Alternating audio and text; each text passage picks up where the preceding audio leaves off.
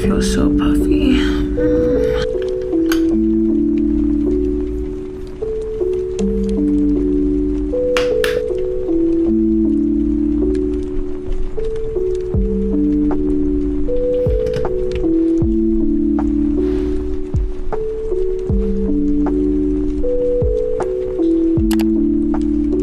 It's very early in the morning. I'm gonna quickly do my makeup, and the end goal for my face is to not look like a ghost. I wake up at 6 a.m. to work on my computer and do laptop work on a very consistent basis, but these coming few days I'm actually going to be running experiments in the lab, so it's going to be 6 a.m. days. It's like extra difficult in the morning because it's getting so cold. It's like entering fall season. Today I'm going into lab to prep and coat plates for the experiments that I want to run tomorrow and the day after, and usually the prep procedure is the day to the week before. I think today the lab work will actually only take about 4 hours in total, so it's not too bad. Of course, as a grad student, lab work's not the only thing I'm doing. I'm also juggling my time between my experiments and 2 papers that I'm writing up, and I want to leave enough time today after prepping and coating plates to also write my papers. Today is Thursday, so I'm actually going to be running experiments tomorrow, Friday, as well as Saturday, the day after. Waking up early and leaving at like 6:30, 7 a.m. it sucks, but personally I do prefer waking up super early and then just getting my experiments done earlier in the day,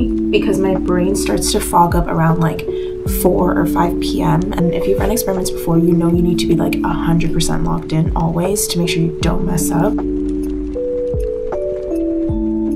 Okay, how do we look? Makeup is done. I do feel physically more awake with makeup on anyway.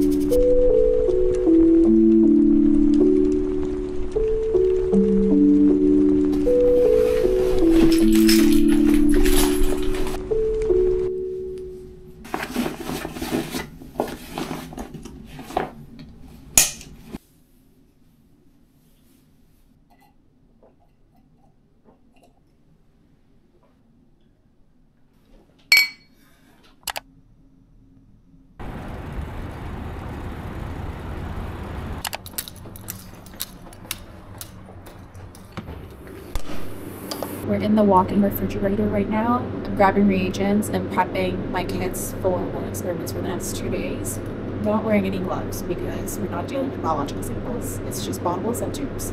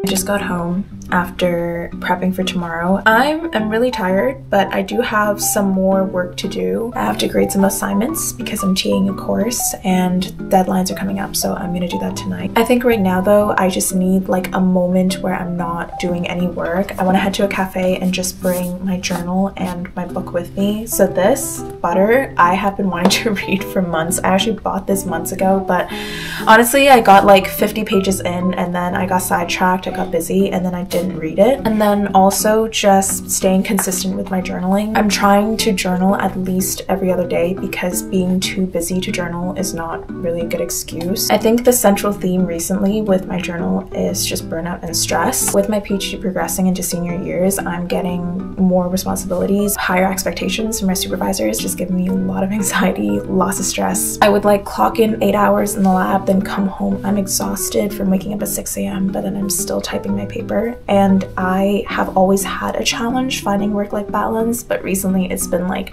especially tough. I had actually started therapy earlier this year about burnout and stress as well, and I'm very open about my therapy to my friends. It helped me realize that my ambitions and my goals are great, but it doesn't mean that I have to burn out from it. And I found a therapist who was a really good listener and helped me gain a really new perspective. It helped me realize that ambition and having good career goals, it's not necessarily a bad thing. The ability to say no is an art form that I have not mastered. After trying therapy for myself, I strongly believe in it. BetterHelp is actually the paid partner on this video, and they're focused on making starting therapy a lot easier. I like BetterHelp because I prefer virtual sessions. I'm always super busy, and I knew it would be really unrealistic to keep up with therapy sessions weekly if I had to physically travel for it. All you have to do is fill out a really easy online questionnaire and you will be matched with a therapist. You can easily switch between therapists at no extra cost if you don't think it's the right fit. If you would like to give BetterHelp a try, you can go to the link in the description or go to betterhelp.com/JinnyThePoo and get 10% off your first month of therapy.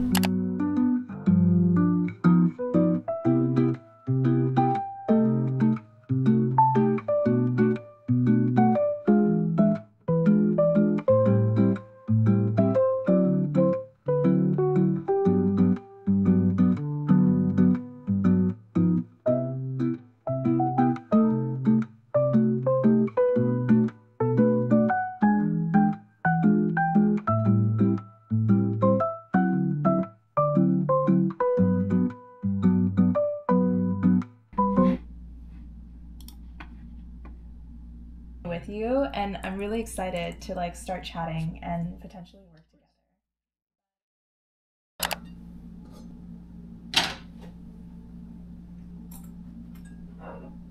Steamed some veggies for dinner tonight, and I also steamed extra for lunch tomorrow.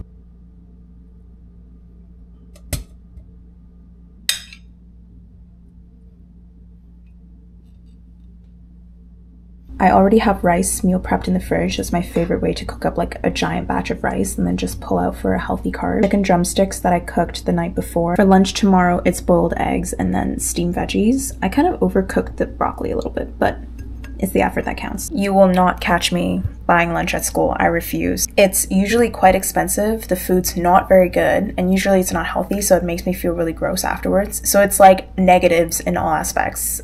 I'm just gonna eat my boiled eggs.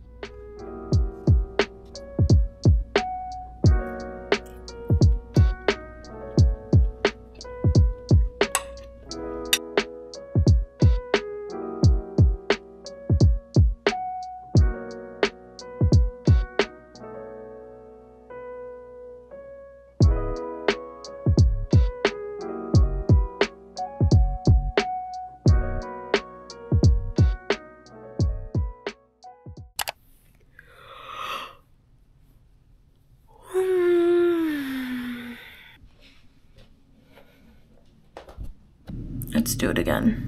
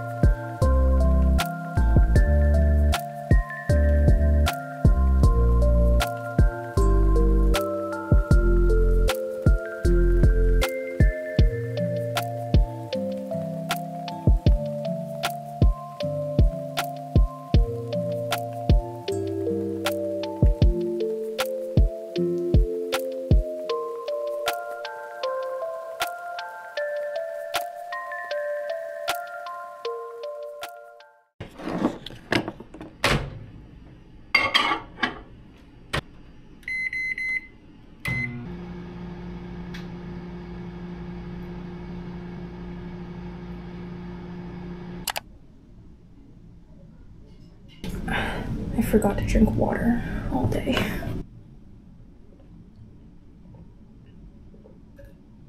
Eating an extra late lunch. There's 20 minutes left to my experiment, and then after that I analyze. Actually, I'm not going home. I have dinner with my friends tonight, but my brain is mush. I'm gonna eat this and then simmer in my own thoughts.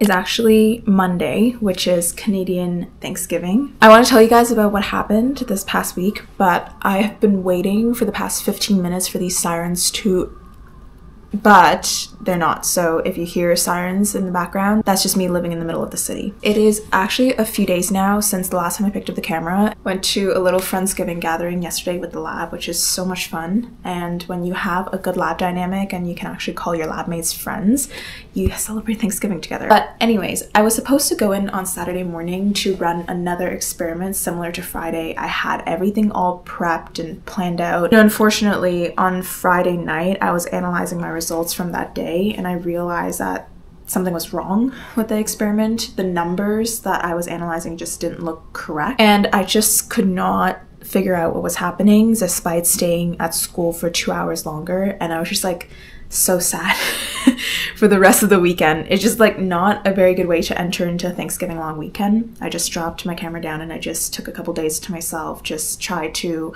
enjoy my weekend on my own, celebrate with family. But today is Monday. There's no school today, but school resumes tomorrow, and I still have not figured out what was wrong with the experiment because I called the company for tech support and they don't work on Thanksgiving weekend. So unfortunately, I'm not hearing back from them until later this week. I'm really hoping that the issue resolves. Bigger thing is, of course, I'm hoping that it's not a mistake that I'm making because experiments are really, really expensive. It's just like a time cost and a financial cost that I'm trying to avoid, and it's causing me a lot of stress. The current mentality is I'm trying to see it in a positive light. I do have so much computer work to catch up on that I'm falling behind on it because I'm spending so much time in the lab and I am not dedicating nearly enough time to my manuscript and to some of the things that I need to do.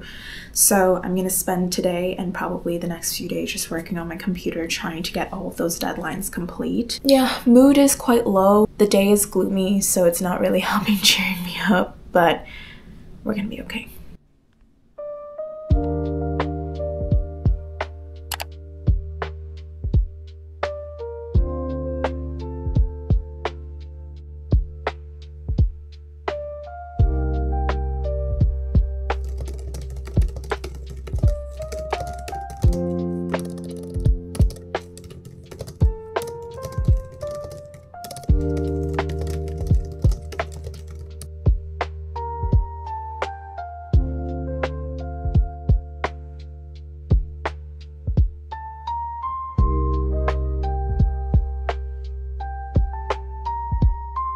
Another unprecedented moment, and I feel like I do this literally only once a year. We are trying out new skincare products together. Specifically, I picked up 2 cleansers and I'm so excited to try them. A few days ago when my experiments failed at school, I got like really sad, and I'm not really a retail therapy person, but I just needed to get out of the house, so I went to the mall and I just did some skincare shopping. This I had already actually tried for a few nights and I really like it, but this is a brand new like oil balm cleanser that I've never tried for removing makeup. This is the oil cleanser that I was using before. I know a lot of people love this and rave about this, but like I have used this for the better part of the year and I can tell you I don't like it at all. It doesn't really remove my mascara that well. This is the lady at the store recommended it to me. I love the holographic packaging. Like I can't tell what the brand is. There's so many different names on it.